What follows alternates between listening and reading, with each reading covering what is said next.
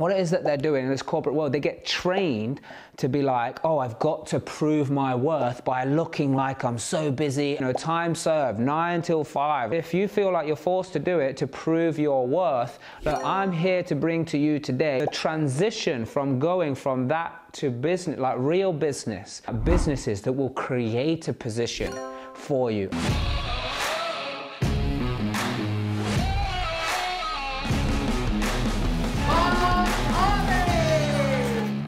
You see, most people, what it is that they're doing in this corporate world, they get trained to act like their job is really hard. They get trained to be like, oh, I've got to prove my worth by looking like I'm so busy and I've got all this workload and all the rest of it.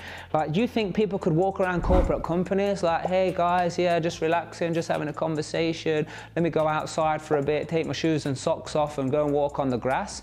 Like, people would be like, why are you not busy enough? You need to be, you know, time served, 9 till 5, or if most businesses will have their way, you know, 7 a.m. till, you know, 10 a.m. at night. Now, if you work those times out of your own choice, that's fine.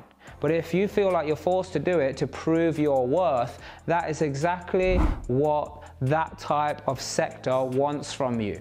But the transition from going from that to business, like real business, businesses that care about people, businesses that allow growth in exponential ways. I'm not like talking about you have to wait for someone to, you know, either move job or leave to take a position. I'm talking about businesses that will create a position for you. Well, I train people all over the world, and a lot of people, they go into wanting to run their own business, and a lot of people have started a property business and they've gone from working the 9 to 5, almost being forced to get up. And how do they make the transition? Here are some steps that you can use yourself to make sure that you are not falling into the abyss. What's the abyss? That trap of, well, like, I'm not really accountable to anyone or anything anymore. How do I still drive my business forward?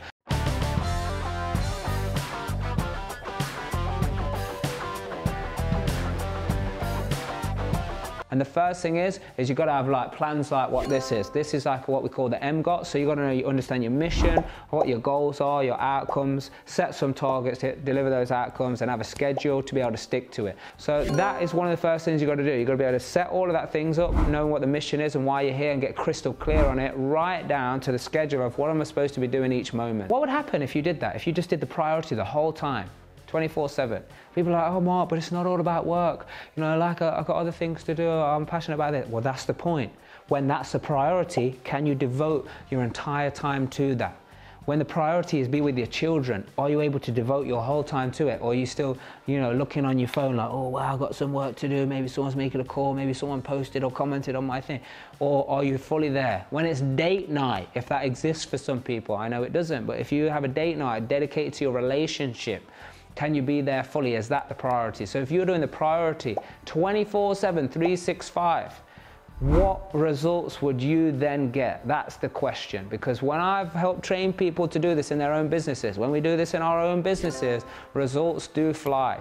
You know, the next thing, in fact, you've got to make sure that you're celebrating all of your wins, especially in a fast-paced environment. In corporate, I can't remember celebrating at all. You know, like sometimes we had a sales team, sometimes we had a bit of this and a bit of that, but really what it came down to is just like, what's the next thing? Did you do it? Like, don't celebrate too much, you know, you must get on to with work. You know, like don't spend too far away from your desk type of thing. Well, the truth is, when you get yourself away from your desk and you go outside, you actually rejuvenate yourself, recharge yourself, and get ready for the next thing. You know, I'm actually teaching my guys all the time, and I taught many other people to do the same, is working 50-minute sprints. So every 1 hour, you do a 50-minute sprint, 10 minutes, go do something else. Get up, go and walk, have a drink, have a banana, do some push-ups, have a dance, listen to some music, go outside, get some fresh air. Let's just do something for 10 minutes, then back, another 50-minute sprint, and keep that cycle going.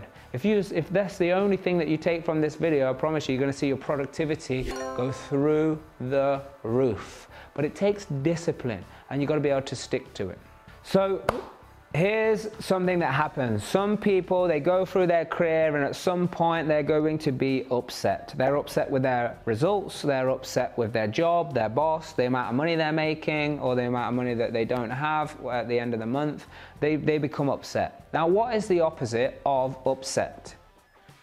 Most people would think it's like, well, opposite of upset would be happy, joyful, loving life. Well, actually, it could be those things, but the opposite of upset is the set up. So that's another thing that you need to implement within your life, because you've got to get set up. Anytime that you're upset, it's because there's a problem with the setup. Either there wasn't one or it's broken down in some way.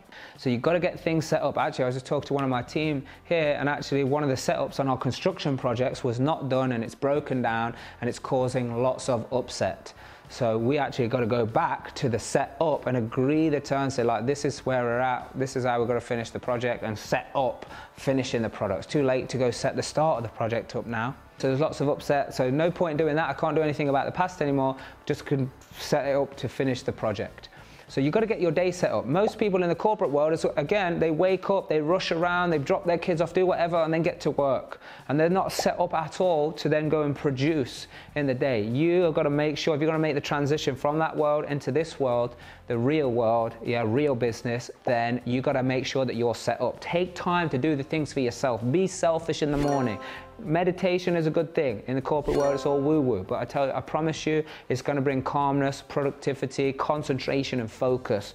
Another thing is like some kind of stretching, some kind of yoga, or something like that. Another thing is get outside in some way, shape, or form. Get your feet on the earth. People tend to not do this in the winter, but I promise you, even if it's for 30 seconds, a minute, it will make a huge difference. In the summer, it's a joyous thing, and probably people do it a lot.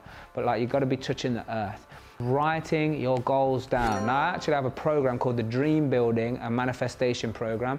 If you want more information on that, reach out somehow.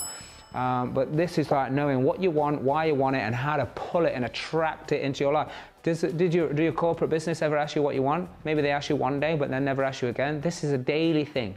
Your goals are like, let me use the business vehicles to get my goals. The next thing is read a book. Most people, they pick up books, put them down, don't ever finish them. That's actually okay if that's what your intention is. But if your intention is to finish it, then make sure you put a start date and an end date of the book, so you finish it on that, based on how many pages you're going to read a day. If not, then what you might want to do is just set a timer to say, I'm going to read for 5 minutes, 10 minutes, 15 minutes, and you just go to a random book on a random page and open it up. There is magic in this. I mean, we teach this in depth so people can employ this immediately and get benefits in their life, in their relationship, in their business, increases in their income, their mental health, their emotional health, their spiritual connection, and zest for life. As you can tell, I'm slightly excited about talking about this stuff because I love it, because it changed my life and it's changed thousands of other people's lives. And if you want to learn this stuff and then do it as well, it will change your life too. So don't forget to subscribe for this channel. If you've had value here, share it, let some other people know about this. I want to spread the word, that this information needs to get out to the masses, because we've got to transform businesses. That's our mission. Our mission is to get everybody on the planet free, living in harmony, doing whatever they want, working together. We create businesses that people want to work for, and either everybody's going to come and work for us, or the industry will have to change. I think it's probably the latter, because then people will be like, right, to be successful, to get to hold on to the best team members and grow my business, I've got to really care for what it is that they want, and not just have the business as a vehicle for me. But that's a big problem, actually. Most business owners, they're not even using their own business as a vehicle, so how can they set up their team to use it as a vehicle to get what they want as well? Anyway, that's enough for this video. If you liked it, subscribe, hit the share button as well. And until next time, do the right thing for the right reason, because that is the only way you're going to discover your true potential.